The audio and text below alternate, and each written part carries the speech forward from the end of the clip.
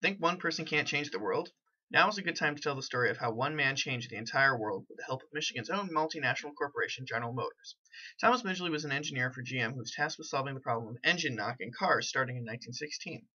After years of experiments, Midgley found that a compound called tetraethyl lead, or TEL, eliminated engine knock when added to gasoline. Immediately afterward, TEL was produced on a mass scale by a joint venture between GM and DuPont. But there was a problem. Workers at the plant making TEL had the problem of getting horribly ill, hallucinating, and even dying terrible deaths in industrial accidents. They were suffering from acute cases of lead poisoning.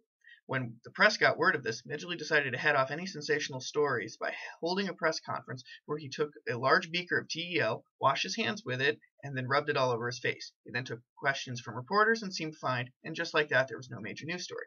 The problem is that Midgley disappeared for an entire year as he was moved to a rehabilitation facility to learn how to walk and talk again. He gave himself one of the worst cases of lead poisoning of all time, but still survived. Many of the GM and DuPont plant workers were not as lucky. TEL was used in gasoline for several decades. As a result, lead was introduced to the atmosphere at an exponentially higher rate than would naturally occur. To this date, it is estimated that the world's atmospheric lead rates are more than 600 times higher than they should be.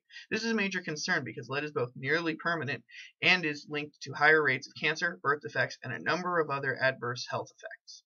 No worries for GM, though. They spun off the TEL division as the Ethyl Corporation and sold off all ownership of the company in the 1960s, just before reports of its harmful effects started spreading. We eventually banned leaded gases in the U.S. in 1996.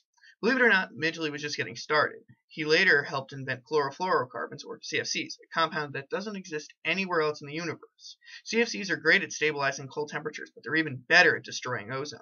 1 pound of CFCs destroys 70,000 pounds of ozone, which spelled bad news for the ozone layer. The hole in the ozone layer that is sitting over Antarctica as we speak is thanks largely to Midgley's efforts, and he couldn't have done it without getting his start at GM.